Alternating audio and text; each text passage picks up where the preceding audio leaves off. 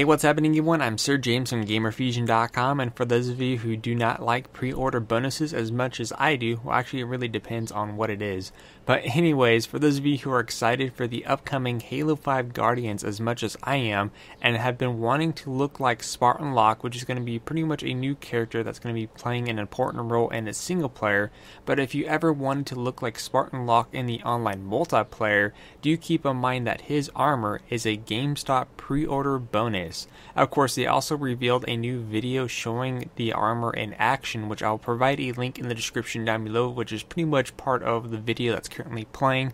But like I said, in order to look like Spartan Locke, you have to pre-order the game over at GameStop. But feel free to share your thoughts about this in the comment section down below.